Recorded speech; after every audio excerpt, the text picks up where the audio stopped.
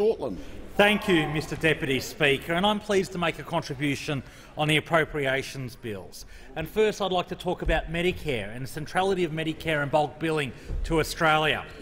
The health of all Australians must be our #1 priority, and the health of my community in Shortland is being threatened by changes to Medicare that came into effect last month.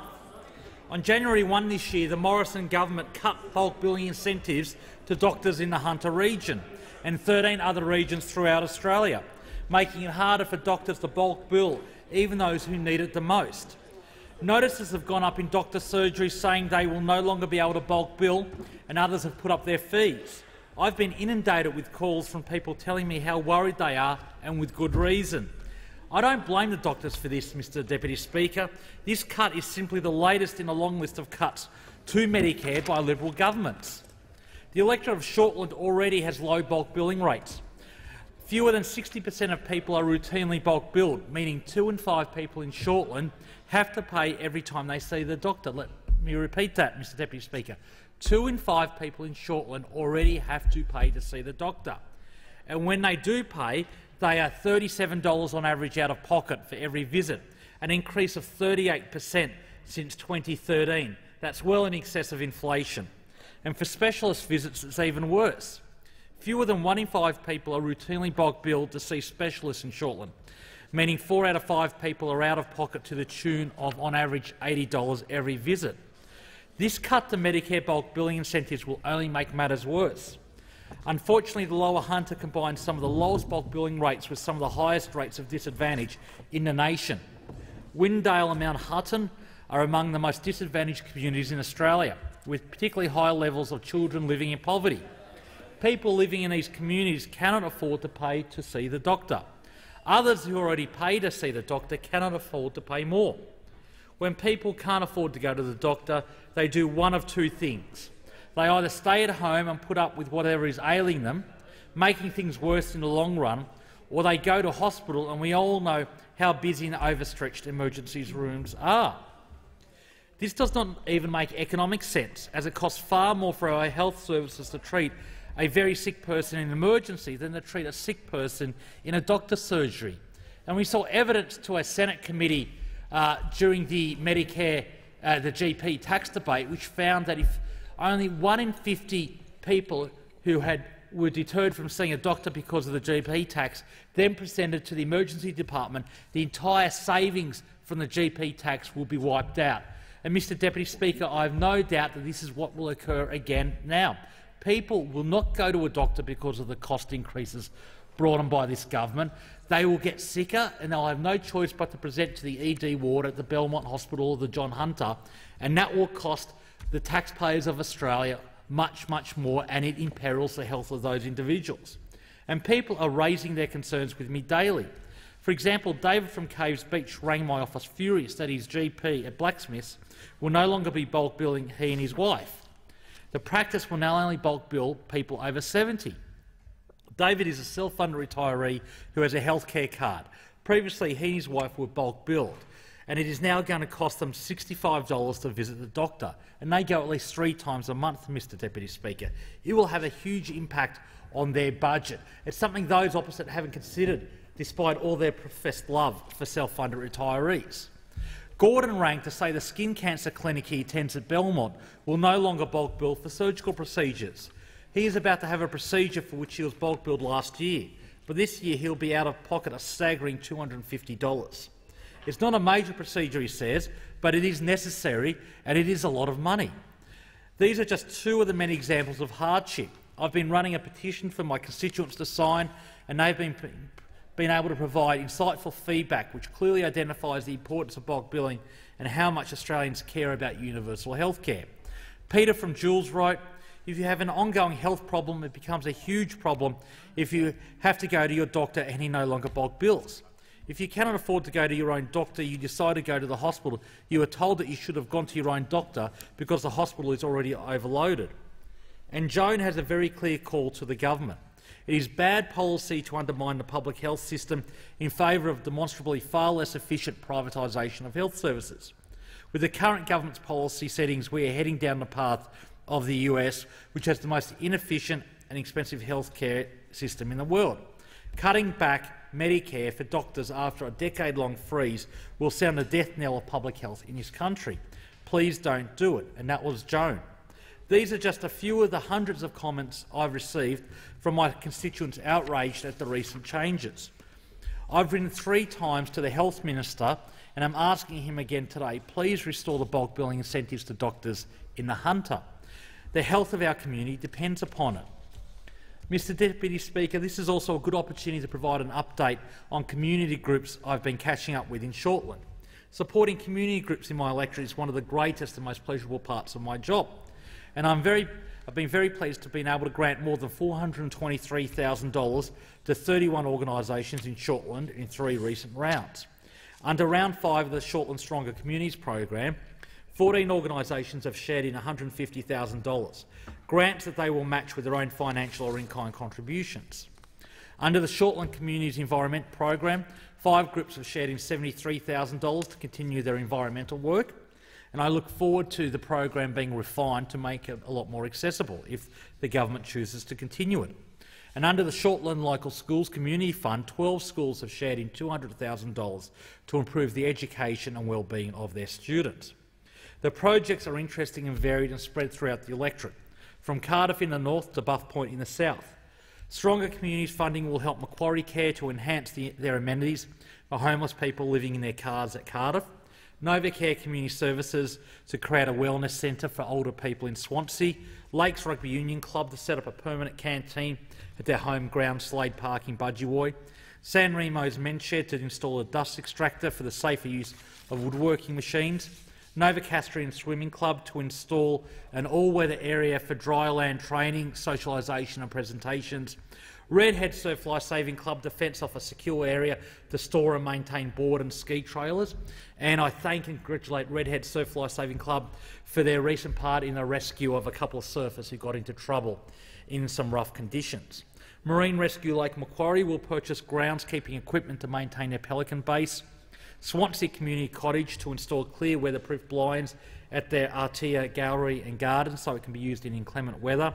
Bidaba and Gwandolin Public Schools to upgrade their playgrounds. Warners Bay Scouts to refurbish amenities in their hall. Buff Point Girl Guides to replace flooring in the hall.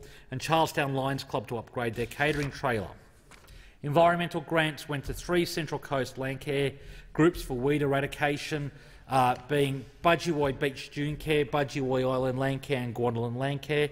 Fern Creek Landcare received funding to enhance the habitat for the threatened squirrel glider at Dudley, and Belmont Wetland State Park will continue successful dune stabilisation and regeneration on 9 Mile Beach.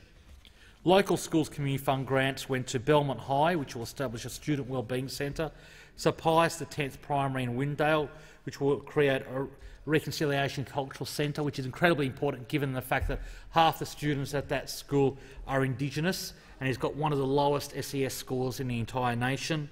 North Lakes High San Remo will install fitness equipment. Cardiff High and Blacksmiths Primary will upgrade technology to their school halls. Windale, Caves Beach, Charlestown East Public Schools will improve their playgrounds. Dudley Nords Wharf Public Schools will install new bubblers and water bottle refilling stations.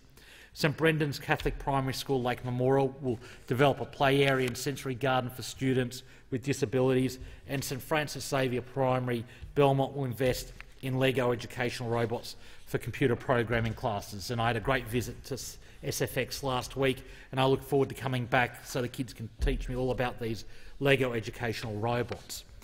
Great things are happening in schools and community organisations throughout Shortland, and I'm pleased to be able to support so many local organisations.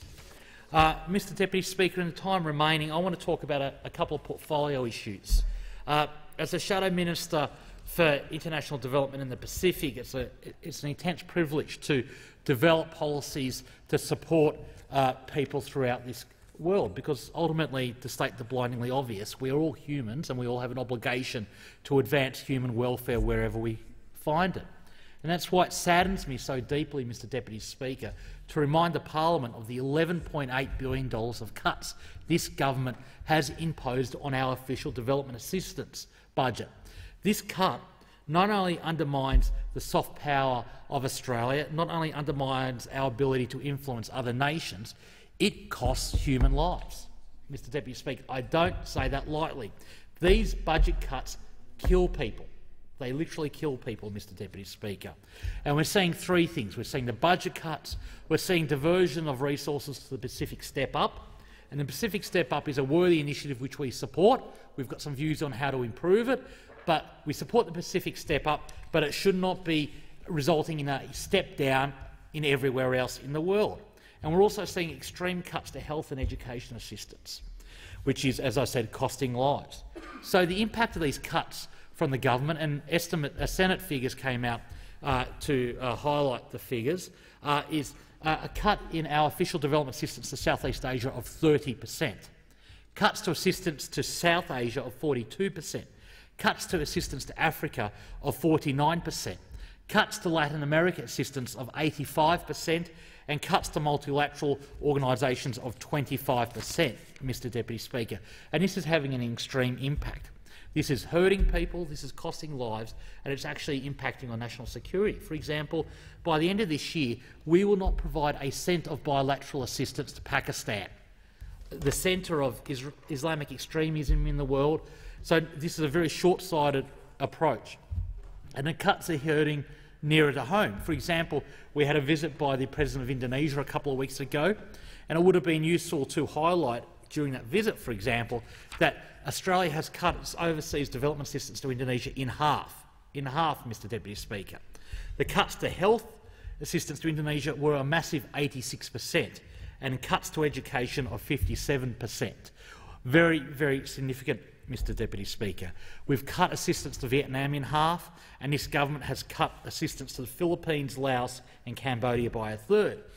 And as tragically, we've cut assistance to the poorest country in the entire world, Timor-Leste, by 10% in the period to 2018. It is disgraceful, member for Macquarie. It is a damning indictment on this government that its policies are causing so much human misery, not just in Australia, but throughout the world.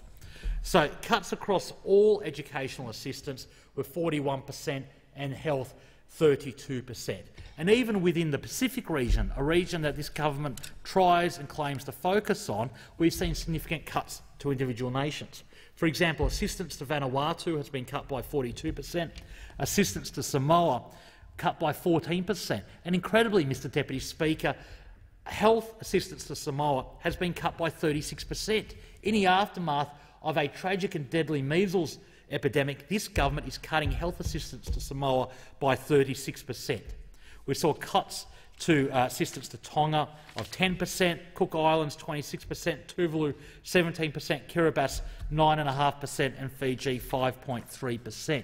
This is a government who is intent on destroying the overseas development assistance budget, which is incredibly short-sighted. Not only is it hurting and killing fellow human beings, it is hurting our soft power ability throughout the globe. Quickly on defence procurement, which is one of my other responsibilities in the opposition, this government continues to preside over a massive mess in defence procurement. 36 projects are running cumulatively 74 years late. That's right, Mr Deputy Speaker. 36 projects have been so mismanaged by this government that they are 74 years late, and they are $10.3 billion over budget. And the latest report from Defence has found problems with the Jindalee Operational Radar Network, JORN, deployable defence air traffic management and control systems, battlefield command systems, MH90 supply issues, problems with the Hawkeye, problems with the pilot training system, an additional 2-year delay to satellites, 3.5-year delay to Commando Special Operations vehicles, and a 1.5-year delay to Hercules upgrade. 36 projects, delayed 74 years with a budget blowout of $10 billion. So this means that our troops in the ADF aren't getting the equipment they need when they need it, and that's a damning indictment on this government. So in conclusion, Mr Deputy Speaker, I'll be focused with my Labor colleagues throughout this year on holding this government to account, to fighting for the best outcome for all Australians, and I'll be particularly focused on fighting for outcomes in Shortland, a beautiful place to live, an area that continues to struggle under budget cuts from Commonwealth and state governments. But I do commend this bill to the House.